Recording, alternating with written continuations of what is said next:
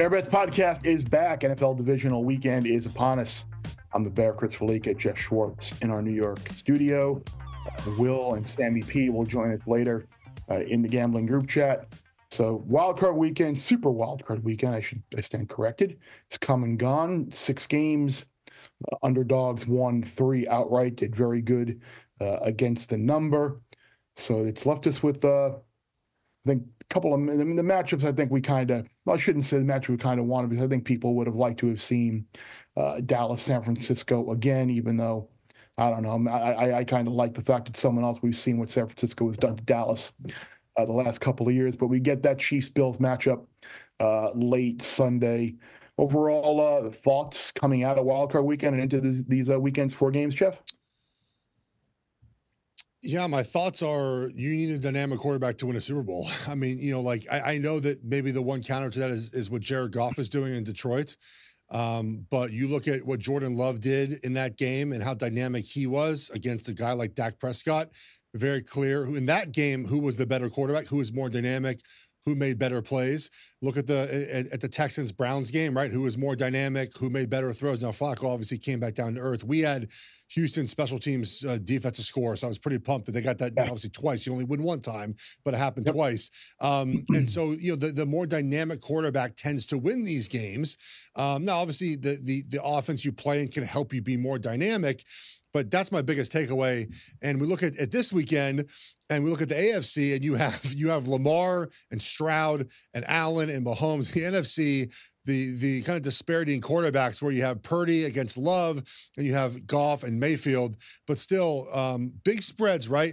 Two games near 10 points, 1 game near a touchdown. But Divisional Round weekend, Bear, is the best weekend in the National Football League. We should have some great games.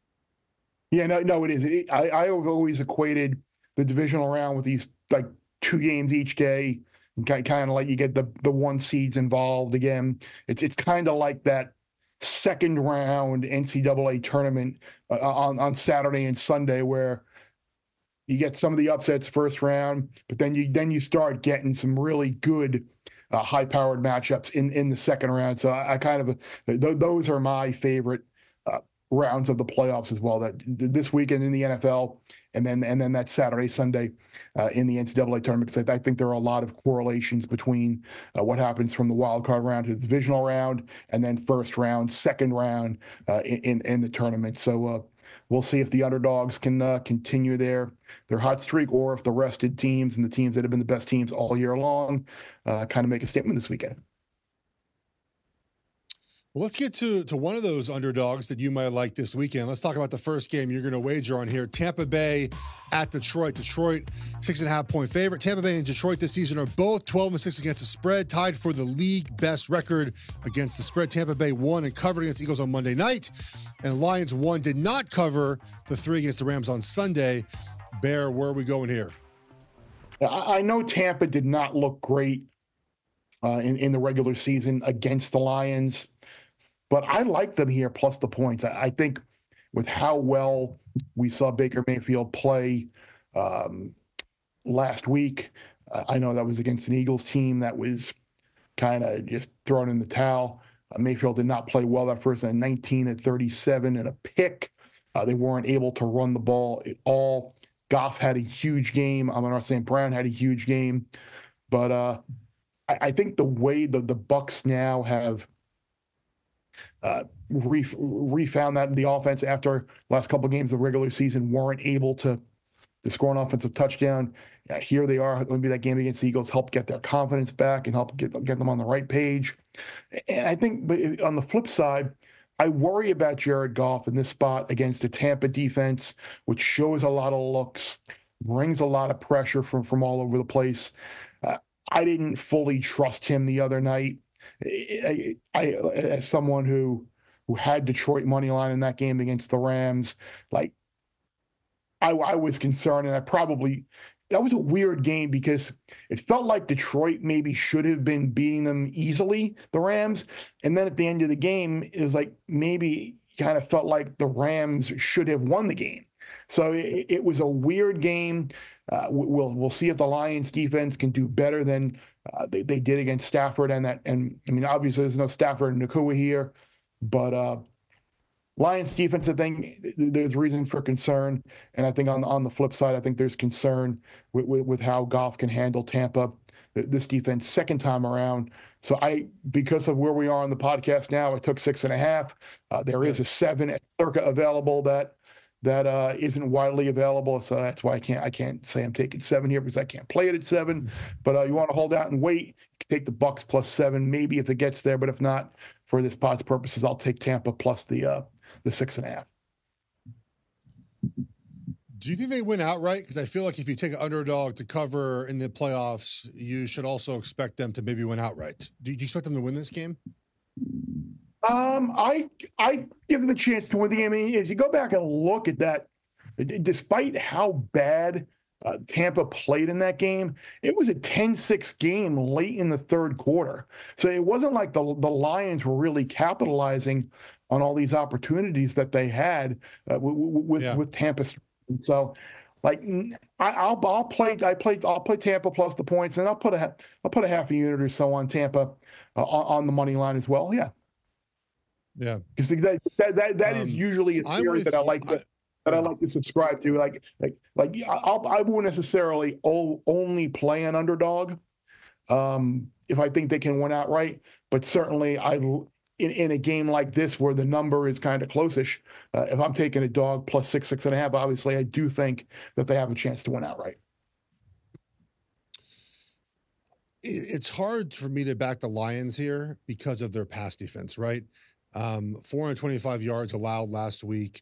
They were really good in the red zone. That's why the Rams didn't score enough points, but their red zone defense here has not been very good. Baker Mayfield is not the best quarterback remaining, but he does get the ball in the hands of his weapons. Godwin, Mike Evans. We saw last weekend, I guess it was Monday night now, that against a bad defense, Philly's not a good defense, the Baker Mayfield was able to take advantage of that. And this screams, even if you don't think they can win this game, I mean, backdoor cover, right? Lions up 14. The problem with that, though, is that Todd Bowles going to go for 2. The math says go for 2, right? But I mean, even if they're down 10, right? Driving late, like I trust them to get this over the end line. I have Mike Evans, by the way, over 60.5 receiving yards in this game. Just to throw that aside there. I just think that we saw last weekend his ability to get open, and he just dropped that one pass. Otherwise, he'd be over that number very easily. Let's get to game number 2. Yeah, you were right on with your wide receiver. You were right on with your wide receiver props last week. By the way, if McCole Hardman could like find the ball in the air, we would have catched that one pretty easily too. Just find the ball. He was open twice for deep passes and did not. The ball was thrown perfectly both times. It just didn't look up and didn't want to dive in that cold air.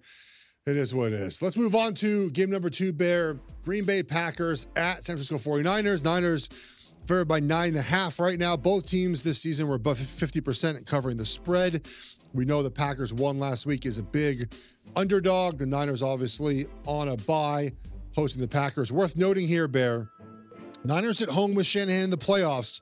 4-0 straight up, 4-0 against the spread, which is interesting because Shanahan as a favorite typically is not terribly good, but in the playoffs at home, given rest, the Niners have been a juggernaut. And I think I know where you're going with this one. I think you're back in the trend here with Shanahan and the Niners. Yeah, I am. And not only back in the trend, I'm backing a team that's been the best team in the NFC all year long. And I think the rest, the last couple of weeks, the last weekend of the regular season when they had nothing to play for, and then the idle week in the NFL playoffs. They started last week, a couple of weeks off to kind of heal up some of those injuries. I would think McCaffrey would be good to go. I think Purdy, any lingering injuries that he had, he'll be healed up. So I think the rest will do them good. And I think they come out and remind people how good and how dominant they have been against the NFC this year. And look, this is not I don't think the Packers are good or I think the Packers are overrated. I think it was a fluke. I think the Packers are a good team. But again, you were a 7-point underdog for a reason at Dallas. You won the game outright. Now you got to go on the road again and compete or potentially win as a bigger underdog against a better team than you beat last week, a more well-coached team than you faced last week. I just don't like the situation for Green Bay here at all. I think the Niners come out and I think they win the game very convincingly. Well, we cover this game, as we do all games, extensively in the Gambling group chat, Bear. It's going to be me and you and Will and a special guest. We have a special guest. Sammy P's back, everyone. Well, maybe back. We don't know. Is he back, Bear? We'll find out next. Gambling group chat. Gambling group chat is back. Myself, Will Hill, Jeff. And as promised last week, we have a new addition to the Gambling Group. Coach Nick Saban, formerly of Alabama, has now joined the Bear Bets podcast, being that Sammy P ditched us last week. One and done. He's replaced, and Coach Saban has joined us to replace Sammy P. So we appreciate Coach Saban and explaining the process to us during NFL playoff time. Sammy P, appreciate all your hard work, but you have been replaced by the greatest college football coach at all time. Well, I guess it makes sense. I don't really have much to add. I didn't know the team was going to have cardboard cutout of Nick Saban ready to go. I'm blushing now. Good. My one note of defense is that if you think I wanted to go to a wedding with no NFL access in the middle of the playoffs, you are mistaken. It was one of those weddings where I was told we're going. So it didn't really matter. I didn't really have a say in it. And no American channels in the rooms in the Dominican Republic. There were more chances for me to watch adult films than there were to watch NFL games. So that's not really my cup of tea, but that's where we were that last weekend. A couple of funny asides on that, and it has nothing to do with your menu television selection in the room. I'm actually going to be in Turks and Caicos during the Super Bowl, and I was actually there during the Rams Bengals Super Bowl a couple of years ago, and they brought it in and the internet kept buffering rather, and like we were like on delay. We missed like part of the final drive when the Rams ultimately went down and scored. It was a disaster, but yet we're going to Turks and Caicos again for Super Bowl weekend. And then I remember one of my good friends got married on Derby Day 2004. It would have been the year Smarty Jones won the Kentucky Derby, and I remember sitting in the back room prior to the ceremony, just we're all huddled around a TV watching the Derby. But anybody else have a good like sports and like general life story, like people who get married during college football season on a Saturday? That's like someone you wouldn't even want to relate yourself with, right, Jeff? There's no chance. I had a friend who actually got married in September and was like, "You're not coming." I was like, "Nope, you got it right. Thanks for the invite, but I will not be there." Just not gonna happen. It's my job. I mean, get married in spring, summer, winter. You just don't get married during the fall. It's pretty simple. I'm just not going to be there. But I'm honest about it. I'm not going to do it. So I did get married on the first day of the tampering period of free agency, and so that was quite a unique experience to get married and then immediately find my agent and ask him, do I have a deal or not? Not even like, during the reception, like immediately after the wedding, I found him in cocktail hour and was like, are we good? He's like, we're good. I was like, all right, cool. Let's celebrate for the party. I can pay for the wedding. She had no idea. And I just basically agreed to a deal. Yeah, she had no idea. I just agreed to a deal essentially with the Giants on wedding night. So that's my one sports related wedding story. Well, you got to have something. I will say, though, the girls, like, I know girls like to have those fall weddings, the foliage, the background, the pictures. So that's a tough spot. But I agree. You can't interfere with the football. You have to be considerate of your guests. I mean, to have it during NFL playoffs, to have it during these big games. I mean, it's so inconsiderate. It's a reason to lose a friendship over it, to be honest. I have this too, Bear. This is one of my favorite tweets of all time. I'm not sure if we could take this full. This is somebody watching a football game. That's the pew at Mass. So the phone is turned sideways. And this wedding goer needed Kansas plus 9.5, but you can't really get much more degenerate than that in the pew at the church with the game on silent. That's a person that I want. It's a winner in my book. Friends for life, for sure. That's one of our people for sure. And so we got 2 games this weekend. Two games Saturday, 2 games Sunday. The 2 big favorites play on Saturday. And I guess before we handicap each of the games, I ask the question, like, if one of these 2 big favorites were to lose, who do you think it might be, Sammy? the two big favorites would lose, probably Baltimore, given the weather and the wind. This is a perfect game for San Francisco and Green Bay. Everything is probably going to go right for the Niners. I get, and Jeff's going to talk about the numbers on Lamar. I don't want to steal his thunder. Lamar has not been great in this role. But when you think about, a low of 20 degrees, winds from 15 to 20, that could affect both teams. And I know Houston wants to throw the football with C.J. Stroud. It's going to affect Houston. It's also going to affect Lamar. It affects these running teams that like to do pitches and stuff like that. So I would say because of the weather in Baltimore, the crab cake is going to be, again, 20 degrees is the low on Saturday. I think that throws a wrench in more games than there would be in San Francisco and Green Bay. Geoff, make your case there then for Sammy alluded to. Make your case there for Baltimore struggling.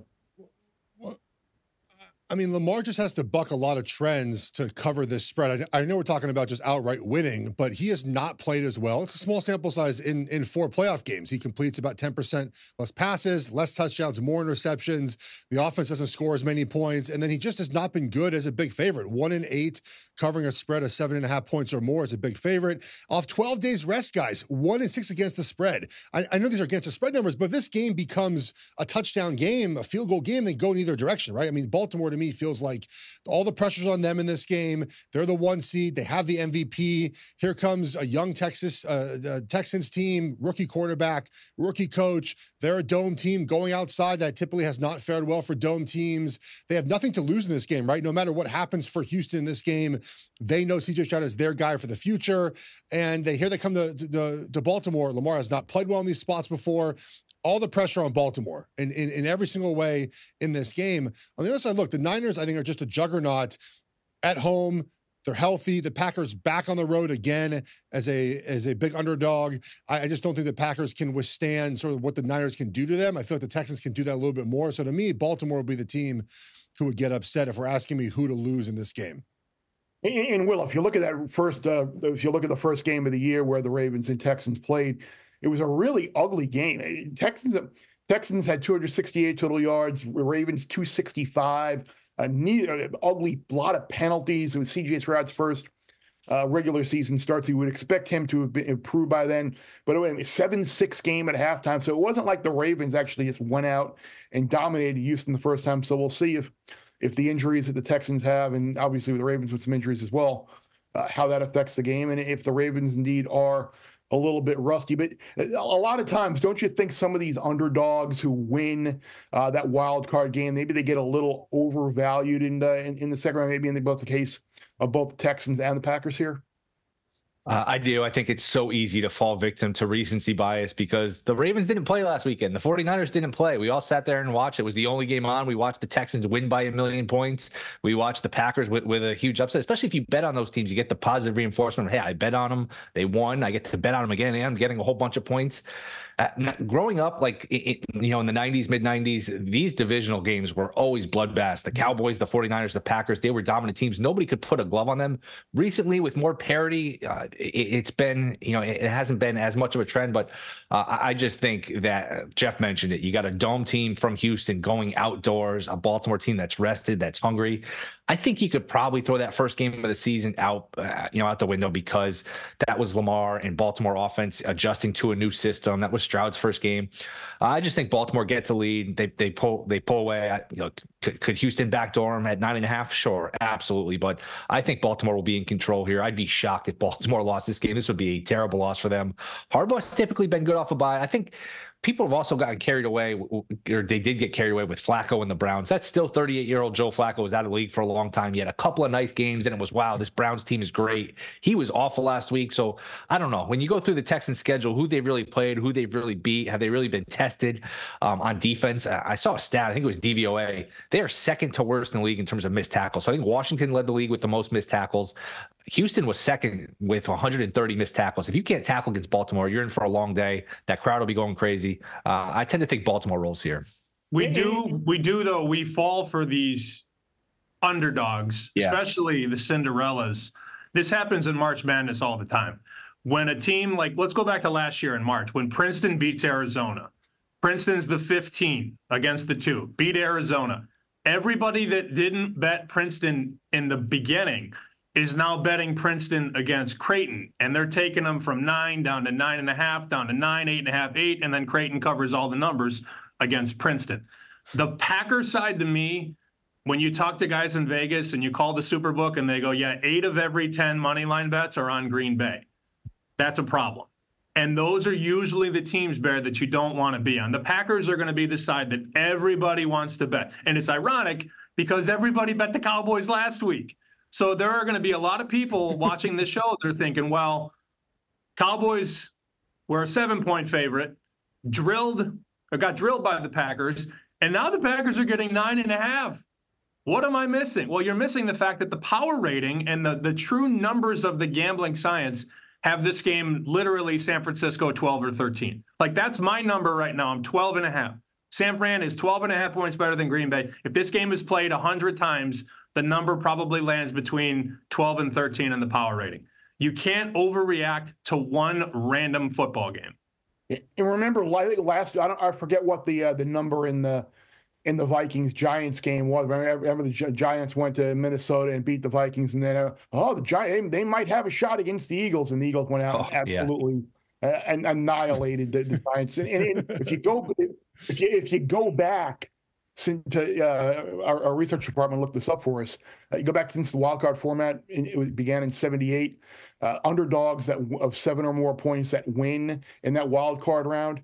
Second round, 2-9, straight up 4-7 ATS. So to Sammy's point, only 2 of them have won that second game in the divisional round. One was the '87 Vikings against the 49ers, and the other were the '96 Jaguars against the Broncos. So typically it is one and done. We'll see if either of them can pull another upset in either of those games. Is there something other than the side or total that you guys like, a prop or a derivative or something? My favorite bet of the weekend is San Francisco team total over. You can shop around and pick your juice. Basically, there's 28.5 minus 135, 29.5 minus 120 or so. I think I took it over 29.5. Basically, my bet is San Francisco is going to score 30 plus. I can't see a scenario here where San Francisco doesn't get their points. This is still a Green Bay team. They gave up 30 points to the Carolina Panthers. They couldn't hold a lead against Tommy DeVito. If you look at some of the quarterbacks they played, it's Jaron Hall on Sunday night. It's Brett Rippon versus the Rams. They have really middling stats on defense, and they didn't play. If you look at the Green Bay during the regular season, they didn't play the Cowboys, the Ravens, the 49ers, the Bills, the Dolphins. They played a very soft schedule. They are not a good defensive team. You get San Francisco healthy, rested, Shanahan time to prepare. To me, San Francisco is going to score in the 30s. I wouldn't even be shocked if they hit 40. I think San Francisco is basically going to score every time they touch the ball. Just keep this in mind. I don't know if it's something that's going to trigger a bet for me, but keep this in mind. LaFleur has been electing to receive recently. So Green Bay to score first, Green Bay first quarter. I don't like them in the game, so I don't know if I'll take that. But most of these teams decide to kick off and defer. Green Bay, last week they took the ball. On Thanksgiving, they took the ball. They went right down and scored. So keep that in mind when you look at some of those props. Green Bay has been electing to receive. It could be a little rainy there, and I'm looking at the weather forecast for Santa Clara Saturday. Winds 10 to 15, 60, 70% chance of rain. So I don't know if that's bad enough to affect anything in that game. That field area traditionally has had some problems. So we'll see. Sammy, was there anything in either of those Saturday games that you liked that we may have missed? Yeah, he was talking about team total. I was looking first half total, so I need both teams to sort of tango and float over 24.5. I think this is very possible. San Fran gets 3 touchdowns in the first half, and then you need the Packers to score once, like a 21-7, 17-10 type first half. I mean, we know San Francisco is going to come out guns blazing, and Shanahan and LaFleur are both very good with the script, right? Those first few drives, those first couple quarters. We saw that Detroit and Rams game. I mean, it was bang, bang, bang, bang, bang first half, and then the second half turned into a crawl because the teams made adjustments. And I do think LaFleur and Shanahan will figure things out in the second half, especially on the defensive side of the ball. But early, we should get touchdowns. Over 24.5 to me, it sort of bleeds into what Will said. I think San Francisco is going to name its score, but I like it more first half, and I like it with the 2 teams involved at 24.5. I'll get to my best bet later. Will just took my whole best bet. Thanks, buddy. No, that's a good argument for Niners team total over. I love that one. The other one I like, guys, is Aaron Jones over 16.5 rush attempts. He's been over 24 straight games. Is what the Packers have sort of leaned on down the stretch. But also the one vulnerable spot for the Niners is their run defense. It's 26th in EPA.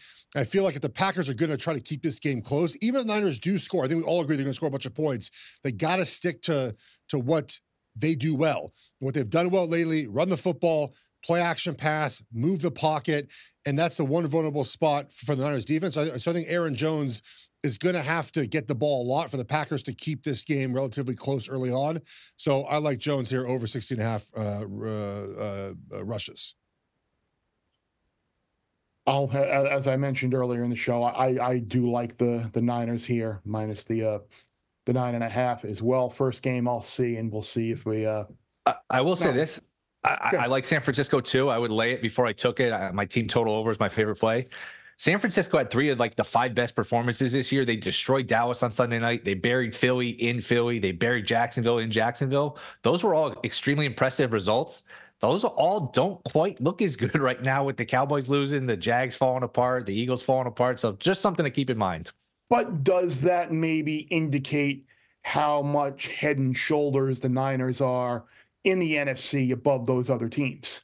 Yeah, it's the Michigan argument. Well, Michigan didn't beat anybody, and then Michigan beat the shit out of Washington. Like, we can't, sometimes we get lost in, like, trying to say that again, Sammy?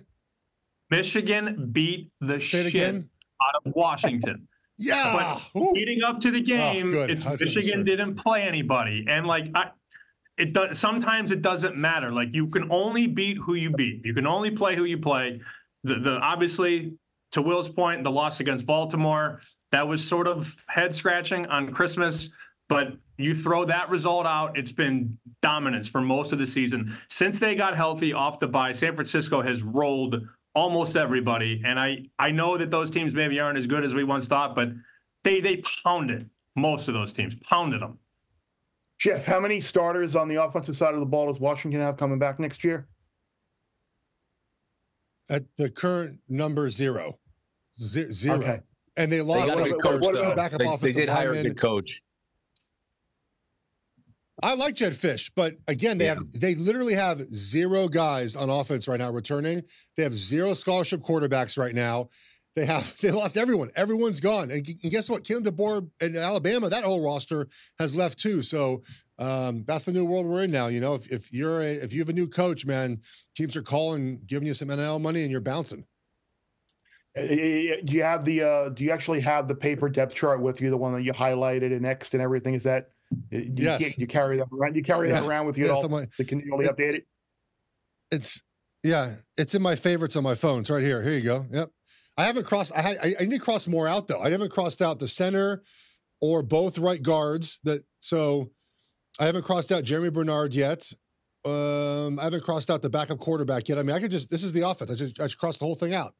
It's gutted. You can't see it, but it's gutted. I'll tweet out again for you guys later. Don't worry. Please do. I need to stay abreast as to what's going on with the Washington program. I do know Powell, the defensive back, actually is going to go to Miami. We can hopefully help the Canes out. Canes need a help in that secondary as well. But to come back all the way back around to what we were talking about, and Sammy, I think, hit it best. I remember in 2013, it would have been with Florida State when people were like, "Oh, who's Florida State beating the ACC is to quote Big Cat, like booty ass or booty cheeks or whatever category the computer already spit out."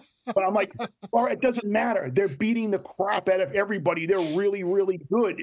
Like, there's a difference between, like, schedule doesn't necessarily make how good a particular team is. So I agree with Sammy. I think these Niners are head and shoulders. I have them plus 110, minus 125. I bet them again last weekend to win the NFC, because at the very least, as long as they win this week, I can buy some back in the NFC Championship game on the dog if I want to. So who will their potential opponents be? We got the 2 games on Sunday now. Tampa at Detroit. Detroit 6.5 48.5, and the one that we're all waiting for on Sunday night, Buffalo 2.5, 45.5 over the Chiefs. And Geoff, I'm excited for you. You're going to the Buffalo Kansas City game. I hope people out there lead you to some great wings. Bill's Mafia hopefully will have you doing the playing beer pong, and I want you jumping off the roof of a truck or a car right onto the beer pong table. And I want to see some videos of that on Saturday, and hopefully you'll survive and actually get to see a pretty good game, and a game that right now, I know this is a betting podcast and you're looking for advice, but I don't know if I want any part of this game. The Bills' injuries worry me. Same time, can the Chiefs kind of expose some of the injuries they have at linebacker? Continually bogged down in the red zone, kicking those short field goals last week against the Dolphins. There are plenty of concerns on both sides here. Yet I could see both teams. I can make a case for either team to win, Geoff. So, you have any thoughts on the game that you're going to be going to? I'll be cold. I know that for certain. I am looking for tailgate. Hit me up, anyone with any tailgates. I'll gladly show up. Look, this game is the Bills Super Bowl, right? They've been waiting for this game for years now to host the Kansas City Chiefs in their place. They're a 2 seed. They're looked upon as a favorite to get to the Super Bowl. We know what their power ranking is. Sammy's talked about it for weeks now, despite their record of how good their team actually is. Now, the injuries to bear a real concern. They have no linebackers and no secondary players left. But can the Chiefs catch the football, right? I mean, that's been a problem for them all season long, no matter who they play. I thought offensively, though, against the Dolphins, they looked really good. They just continue to have those errors, right? The block in the back, a drop pass that sort of derail drives. You can't do that in Buffalo. But I think Travis Kelce over receptions and I think Isaac Pacheco over rushing yards, to me, are plays to make a Kansas City because of the linebacker issues in Buffalo. The last time the Chiefs played in Buffalo, it was 2020. So it wasn't recent per se, but they ran the ball for 265 yards. Like, they went in there and said, we're going to run the football and take the crowd out of it. And I feel like in this game, they're going to do that exact same thing. Let's run the football, establish the line of scrimmage, and just take it to Buffalo. So that's why I like those wagers. I don't think we see Kelce drop 3 passes again, but this game will be a lot of fun, man. And the pressure's all on Buffalo in this spot where they haven't been this, kind of had this pressure in a long time. To me, it's an under game. I think we've talked about it all year. I wish I bet it accordingly more because the Chiefs has just been an ATM if you just bet their unders. There's this perception that it's Mahomes, it's Allen. I think a lot of people think, it's going to be 31-28 back and forth. That overtime game 2 years ago, which was the same round, same time slot 2 years ago. So a little deja vu for the Bills. That was 42-36. These are not those type of teams anymore. The Bills run the ball a lot. The Chiefs don't have a lot of weapons, but they're better on defense. To me, this is more like a 23-20 type of game. I don't love the side either. I would lean towards the Chiefs just because it's Mahomes. I'm getting points. Bills are beat up. Plus, you get extra rest with the Chiefs. Chiefs played on Saturday. Bills had to play Monday late afternoon. And remember, the Chiefs basically had a bye week 18. They got to sit all of their important players. So should be a fun game. Mentioning the game 2 years ago reminded me of something. I wish I brought this up last week. There are new overtime rules. So just keep that in mind for live betting. Once you go to overtime, if you score a touchdown first, the other team gets a chance to match. So maybe you play defense first. Maybe if you do give up the touchdown, you go for 2. So +1, +2.5, +1.5. Those numbers are more valuable because a game could land on 1. Just keep that in mind.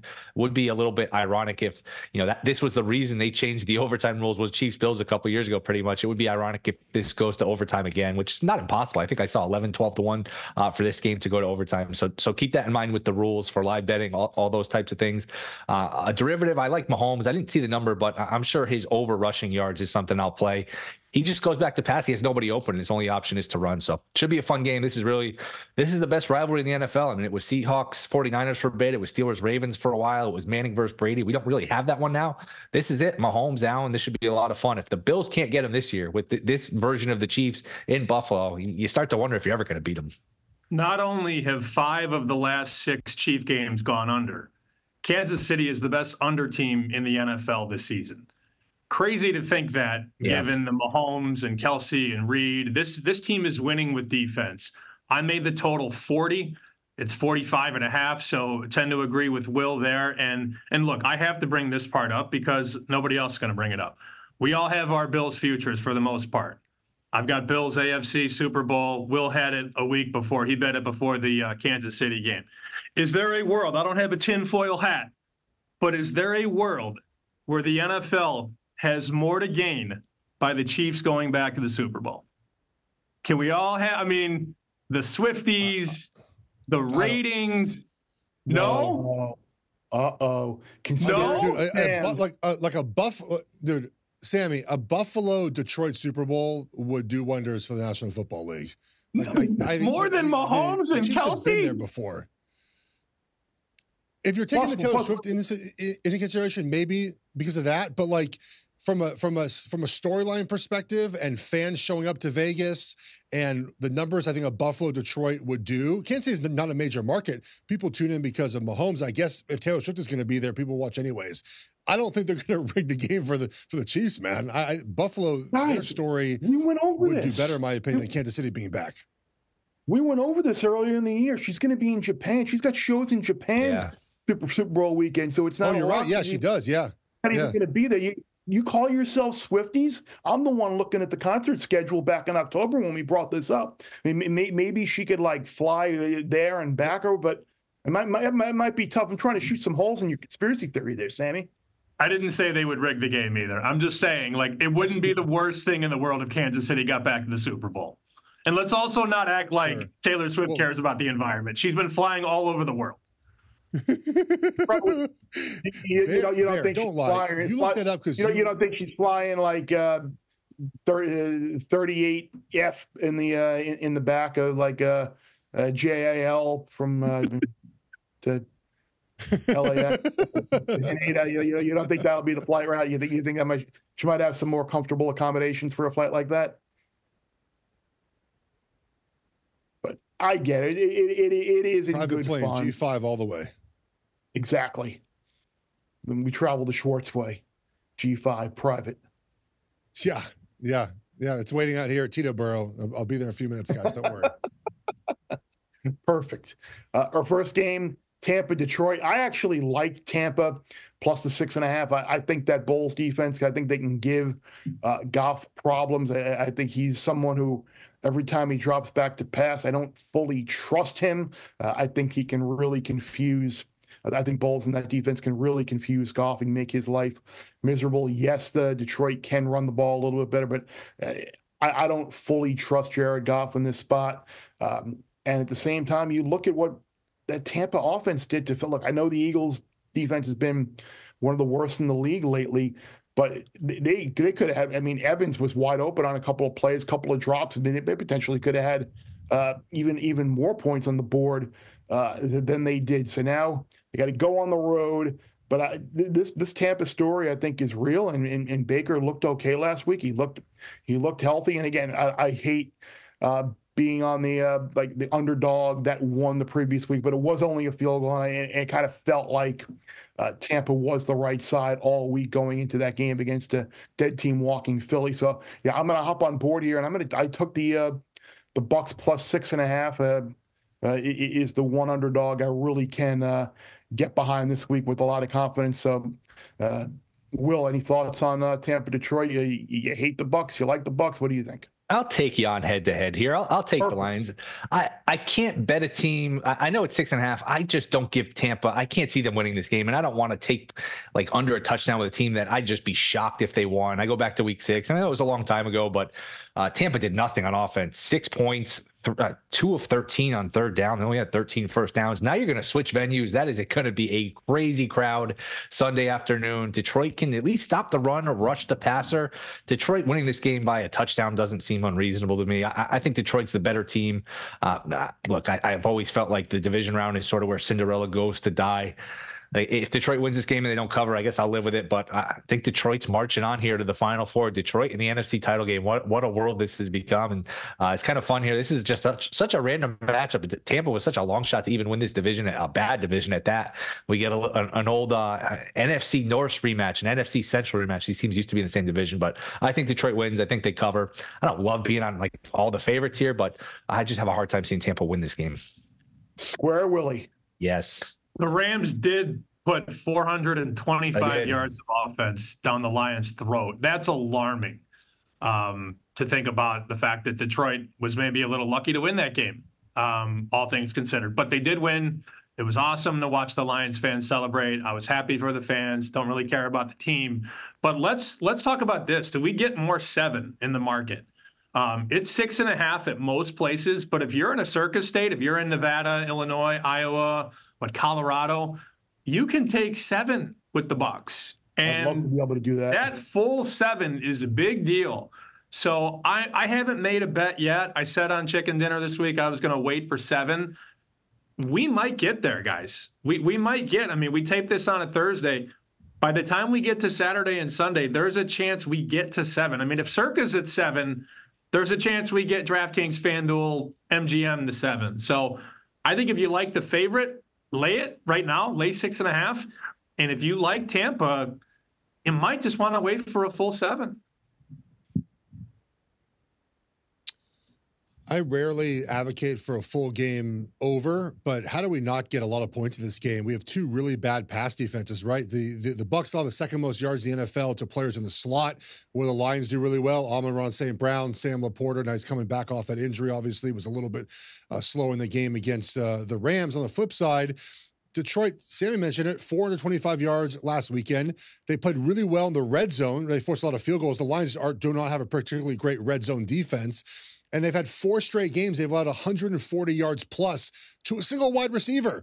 Justin Jefferson, Puka Nacua. I think Mike Evans has a big game. He would have been over his number easily if he caught that one deep pass early in the game against Philly. And to me, this is just a high-scoring, up-tempo game. A lot of wide receiver yards, a lot of quarterback yards. It's inside. The weather's good. Baker and Tampa Bay aren't going to be intimidated by kind of the environment. Also, you mentioned it, Bear. Tampa Bay brings a lot of pressure, right? They're going to pressure Goff. Well, also, on the flip side of that is if they don't get home, there's one-on-one coverage against all these Lions skill players. Like, there's an opportunity for big plays to be made for the Lions. So, to me, I see a lot of points this game. I would actually advocate for the over, which is pretty rare for me to take. I would agree with that. I mean, in the indoor environment, and if you do get a scenario where, like, the Lions do get those matchups and capitalize, and they do get up, this is going to be, I think this could be one of those in-game betting fests as well, where you can maybe like live bet Baker Mayfield over attempts or Jared Goff over attempts and things like that, depending on how the score gets. And I know, Will, you're always paying attention to those things and keeping us abreast on some of those derivatives. Is there anything else in either of these games on Sunday that caught your eye? No, I think we covered it, but it's funny. You know, we sit here, we analyze these games from top to bottom. We look at everything. If you look at last week, there were, 6 games, so 6 teams won. The Chiefs fumbled with like a minute left, up 20 points, running out the clock. That was the only turnover any of the 6 winning teams had. So sometimes that's that simple as, hey, who's going to turn the ball over? That's who wins. I mean, we don't know who's going to turn it over, but I thought that was an interesting stat. 1 turnover between the 6 winning teams, and it was in just total garbage time.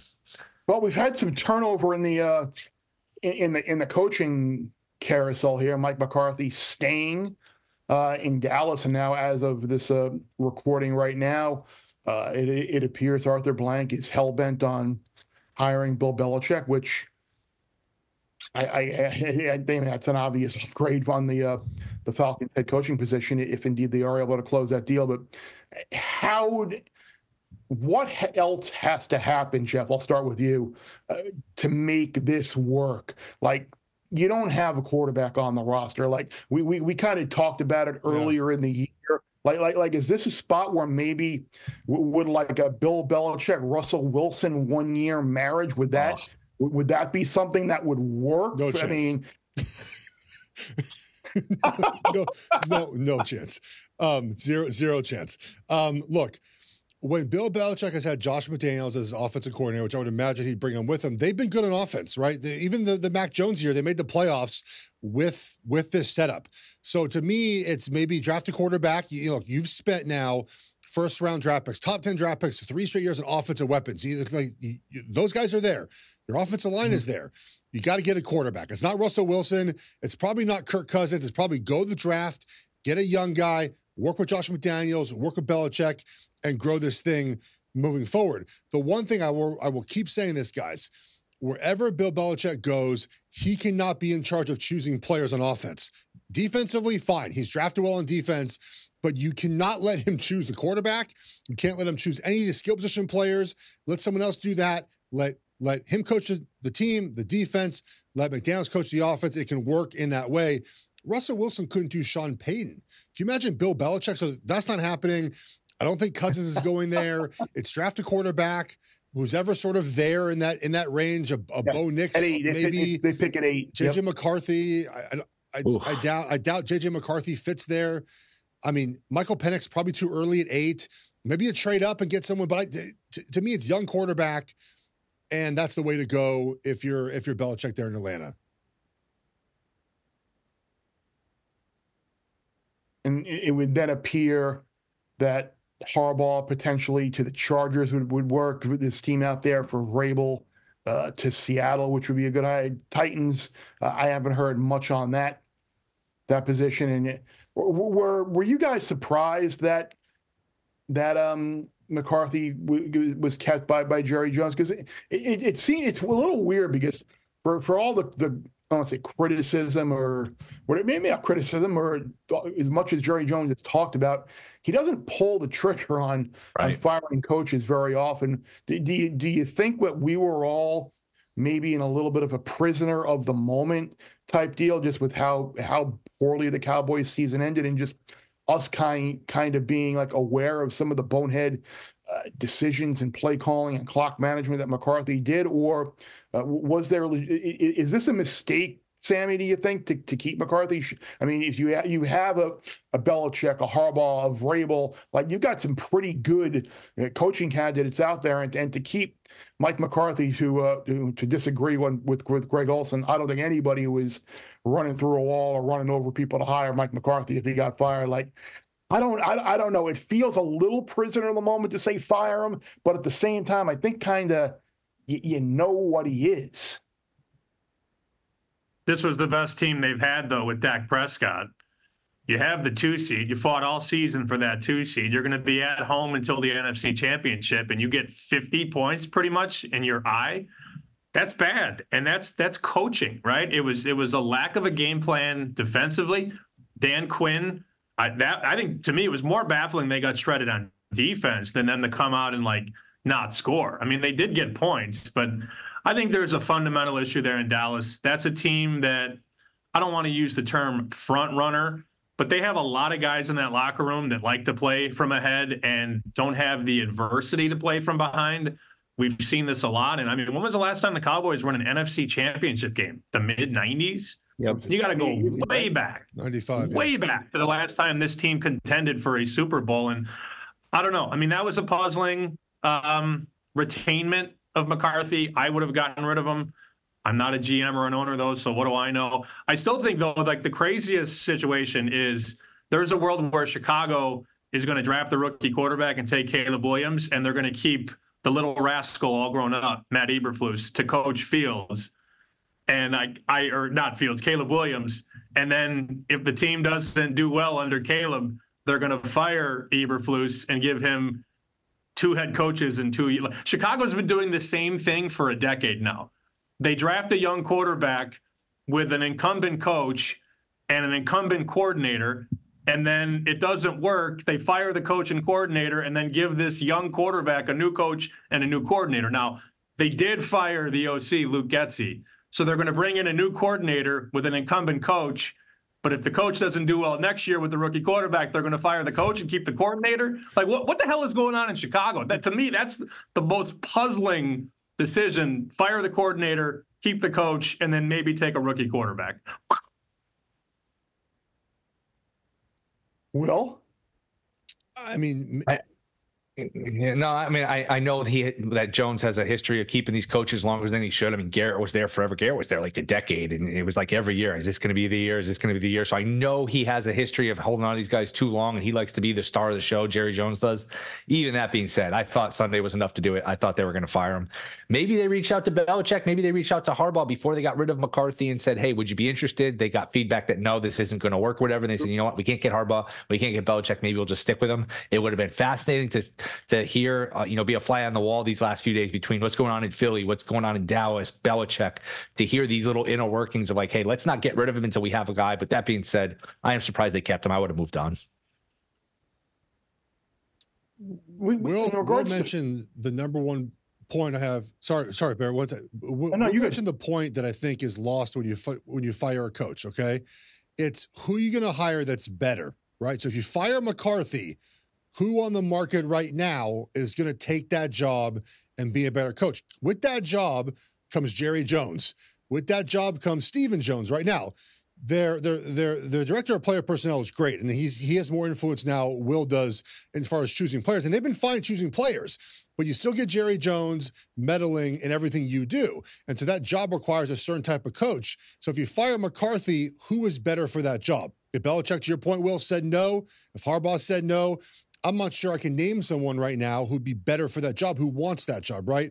And secondly, when you have a head coach who has a side of the ball, Mike McCarthy does the offense, and that side is good, that coach gets another couple of years, right? If you're Brandon Staley and you're a defense coach and your defense stinks, you're out of there, right? If you're Nick Sirianni and you do nothing but except scream at Chiefs fans after you win, you're probably out of there, right? Like McCarthy buys himself time because his offense is good and he's an offensive coach.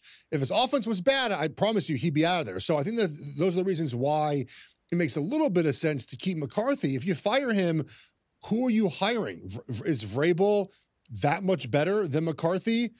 I don't know. McCarthy wins a lot of football games. You're not getting Ben Johnson. So that, I think, is the point that Will's making, is that, like, if you fire him, who are you hiring? I don't have a great answer for that. You mentioned Sirianni. What do you think happens in Philly, Geoff? Because again, it could be, just the way the season ended and the absolute collapse is certainly alarming. And you mentioned that he really doesn't handle the offense. He doesn't handle the defense. He delegates, and the coordinator they brought in on defense was terrible. The midseason move didn't work. But at the same time, they didn't nearly win the Super Bowl last year, and the year before they got to the playoffs. Yeah.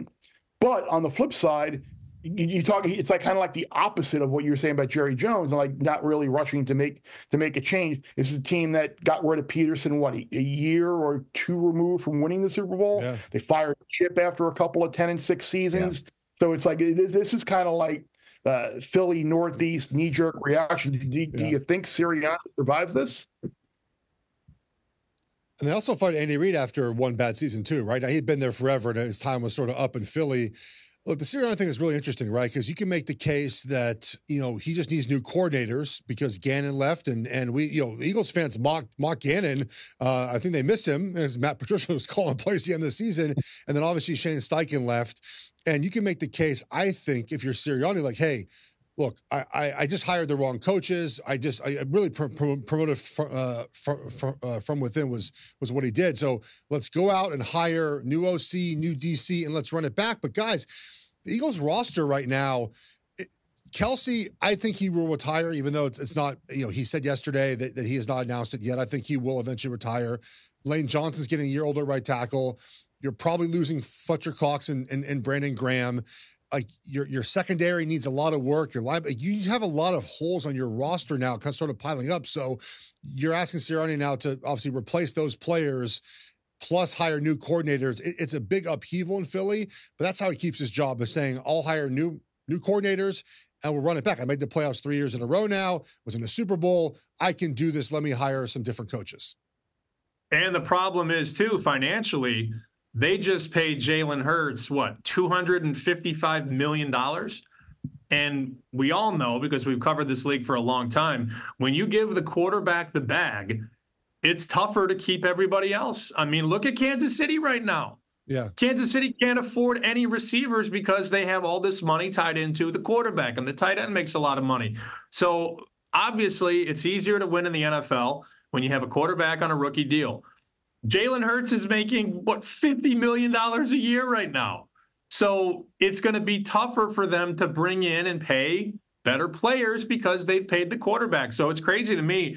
You're a player or two away from winning the Super Bowl, And now the next year, we're talking about what are the fundamental flaws in Philly. And it's a fair conversation. That thing has come undone, and it's not going to be easy to sew it back together.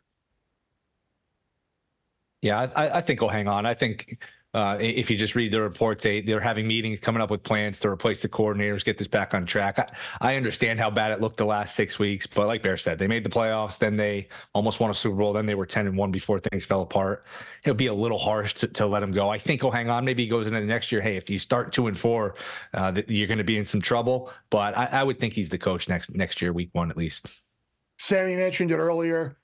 Bears take Caleb Williams. We think that's done. We think that's a lock. I mean, we're sitting here 4 months out from the draft, 3 months out from the draft. We think Caleb at that being minus 800, 850 or whatever it is to go number 1. We think that's the way the Bears go, Geoff. They would be wise to take Caleb Williams.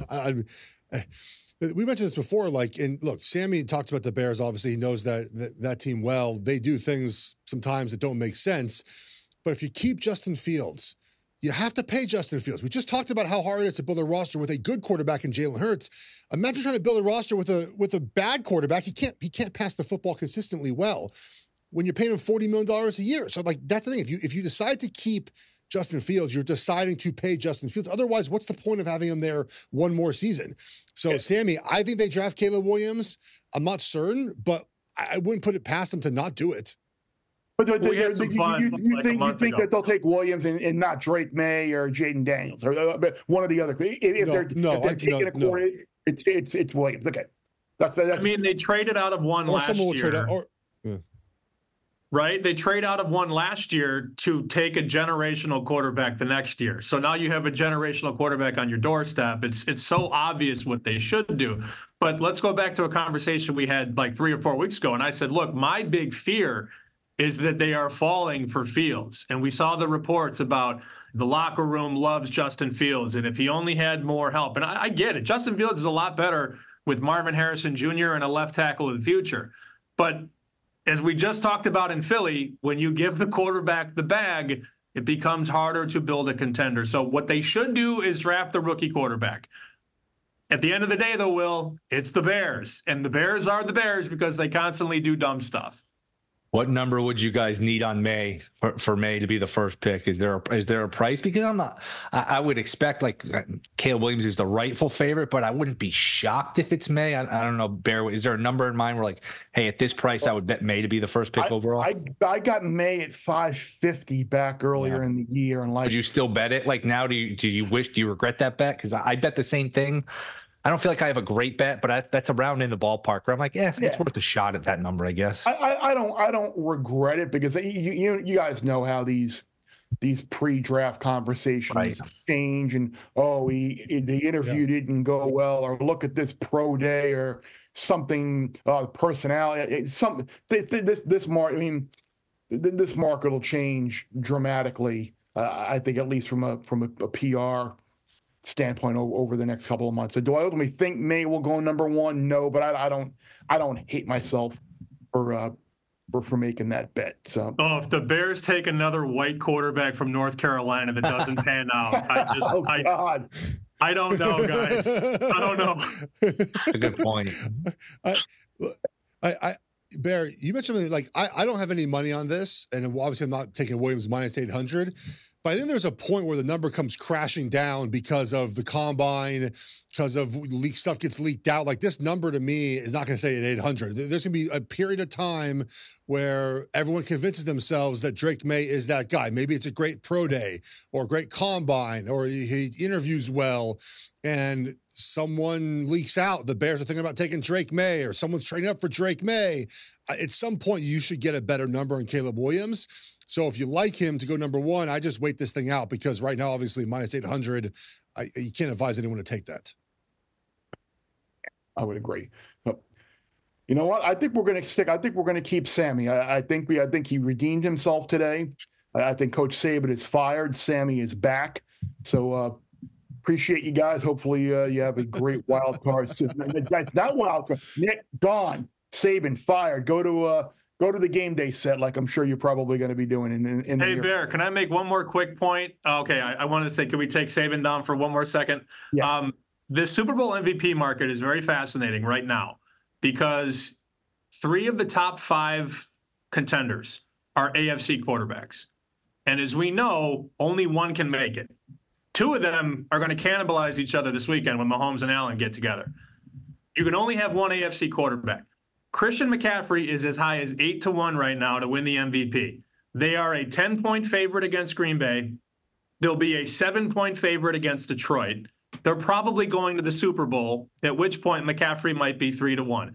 I don't think it's the worst idea to entertain some McCaffrey 8-1 right now because the Niners are likely going to the Super Bowl. And again, 2 of those dominoes are going to fall in the AFC. And it's interesting because if you think back and assume, and again, you know what to say about assume, if you think they're going to play the Ravens in a rematch, we saw Christian McCaffrey have a pretty good first half in that game until the turnovers just put the 49ers in a position where they couldn't really run McCaffrey anymore. So yeah, I don't hate that. Those markets like that, I don't dive into them as much, but I certainly see your point there. At that number, that could be a play worth making. Did Geoff and Will, before we go, did either of you look at that market? Was there anything out there that you saw that might be attractive? I'm looking this up because I don't want to give a wrong trivia question. But when is the last running back to win Super Bowl MVP? I think I know the answer. I just want to be double check. Was it Timmy Smith? Is it Terrell Davis? I think that's it. That's what it says here on Google too. So McCaffrey's different because he catches the ball, he runs the ball. But that is just sort of crazy to think about. I mean, it's been 25 years now since a running back won the Super Bowl MVP. So it doesn't usually go to the running back. But again, McCaffrey's a different story. He's going to touch the ball 25 times. Yep. A game. No, I know. I'll probably bet it. Yeah. And the name power of Mahomes gave it to Mahomes over Damian Williams a couple years ago. Yep. And there was a year, who was it? Deion Lewis. Yeah. What was the running back for the Patriots where he scored the game-winning touchdown? Or maybe it was James White. Like, he had 3 or 4 touchdowns. Brady threw a pick 6 in the game. You really could have given it to White. So tie goes to the quarterback here, but I'll probably end up betting McCaffrey. It's not a bad angle. Remember, that's the thing. You got to remember. I'm trying to find it. With all these wagers, like who ultimately are voting on these things, and a lot of time it's like very simple handicap. It would be cruel because we had Purdy 22-1 to win regular season MVP. It would be cruel if he won the Super Bowl MVP and we had no money on it. But that's the way the year should end, right? Yeah. With exactly. that. And that'll be the way that the group chat ends this week. Guys, we'll be back next week. Good luck this weekend in the divisional round. Lots of great information there in the Gamma group chat. Hope you guys can find yourself some wagers for this weekend. Let's recap the wagers Bear has made so far before we get to our best bets. So far, Bear has Tampa Bay plus 6.5 on the road at Detroit, and he has the Niners hosting the Packers, Niners minus 9.5. All right, Bear, time for our best bets. Where are you going with your best wager? You can make that Niners minus 9.5 my best bet. I teased it up and gave all the reasons earlier on. So I think the Niners will take care of business, and we've seen this deal before with underdogs winning, and then that second game you kind of get that dose of reality. I alluded to the Giants-Eagles last year, gave the number about how touchdown underdogs that win in the wild card tend to in the divisional round during the group chat as well. So I'm going to follow the football acumen and follow the history there. So I'll lay the 9.5 there with the Niners as my best bet. I'm going to stay in the same game. I have Niners over 30.5 points. Will made the case early in the game of group chat for this wager, but let's go back. It was 4 weeks ago now. The Packers were at the Panthers. They allowed 30 points to the Panthers. Do you know how many points, Bear, the Panthers scored the next 2 weeks of the National Football League season? Do you remember? I believe that number. I believe that number was like 6. Zero. The Panthers scored 0 points after the Packers game in the final 2 weeks of the season. It was 0. Yeah, we saw the Cowboys eventually get over the team total, took a late touchdown, but the Joe Barry Packers defense is not good. They're not good at particularly anything. I have the Niners healthy, rested, off a bye, everyone's full, ready to go, and when they have everyone roaring Bear, they score a ton of points. So I think the Niners come out early, score points, keep the foot down on the Packers. I have the Niners here over 30.5 points. I want to remind everyone it's not too late to play the free Fox Super 6 game for Divisional Round weekend. Just download the Fox Sports app right now and make your picks for a chance to win your share of $10,000 in weekly cash prizes. Bear 4 games there for people to choose for the free Fox Super 6 game. Again, I'll be in Buffalo this weekend. I'll be freezing my tail off. I looked at weather. Not that bad, Bear. High of 27, like low of 20. It's better than it is now. That's not terrible. I'll stay warm. That's not terrible. No, like it's not terrible. It has the wind. Like the wind will obviously be a determinant on how good. I have not. That's the problem. I'll be warm. I ain't a problem with being warm. I have plenty of clothes. I just need a tailgate to go to. Tailgate, park and pass. Hit me up, people. I'm coming to Buffalo Saturday. I'm missing Niagara Falls maybe too. I've never seen it before. I might drive there. Yeah, you should. You may as well. Yeah, absolutely. Sabres in town maybe on little Niagara Falls. Friday night? I don't know. Are the Sabres in town on Friday? I'm not going to miss. I get there Saturday. I'm not missing the game Saturday to go to the Sabres game. So I'll get in Saturday, go to Niagara Falls, maybe gamble a little bit on the Canadian side, and then hop back over and settle in for a night of football on Saturday. Beautiful. Now, I didn't get into this earlier in the group chat. Like now that you talk about going to the game, like why is Buffalo not putting some type of roof on their new stadium to avoid the issue that we had last week? Like, I get you want a home field advantage. Maybe don't fully enclose it. Maybe you do like a pseudo roof like SoFi has, where you got the roof, but you still have the outdoor kind of environment there. Or you have like you have in Dallas, where you got the whole kind of over the field, but the stands are kind of covered. Yeah. Kind of like how hard, like, I don't know. I guess they want people to come to Buffalo and free opposing teams to come and have a massive home field event. That would be the reason, I would imagine. But boy, it seems like you could avoid a lot of problems by putting some type of roof on the stadium. But remember, Bear, the game got but got postponed and moved because no one could get to the stadium. Now, obviously, the stadium was full of snow when people arrived, but it didn't get canceled because of the actual stadium conditions. Sure. They would have played the game there if anyone could get to the game. So I am outdoor on grass football. Like, I think everyone should have grass and everyone should play outdoors. So you won't find me arguing for a dome there. But so wish me luck. I'm sitting in the Bill section. I chose tickets in the Bill section because I want to get beers thrown on me when I root for the Chiefs. But if you're there, I'm not hard to miss. I'll have a Chiefs beanie on, got some Chiefs sweatpants, got my big Carhartt jacket, and I'm looking forward to a night. Look, the Bills, Bear, I think, are treating this like their fans are like, this is the Super Bowl, right? They're playing the Chiefs at home, and the Chiefs are really good still. Like their defense is really good. Like this could be a Chiefs win, and it'd be fun to be there. Good luck with that, my friend. Thank you. I want some live stream. I want some Instagram videos like during your tailgates and whatever. Got you. Another episode in the book. We'll be back next week. I'll be down in New York again with you next week. Preview AFC and NFC championship and whatever else happens to pop up. Maybe a Australian Open semifinals or finals. Who the heck knows? Whatever's going on in the world of sports. So for Will, for Sammy, for Jeff, I'm Bear. Thanks again for listening, downloading, rating, and reviewing for wherever you consume your podcasts and digital media. Thank you for checking us out throughout the year. And remember, less you bet, the more you lose when you win.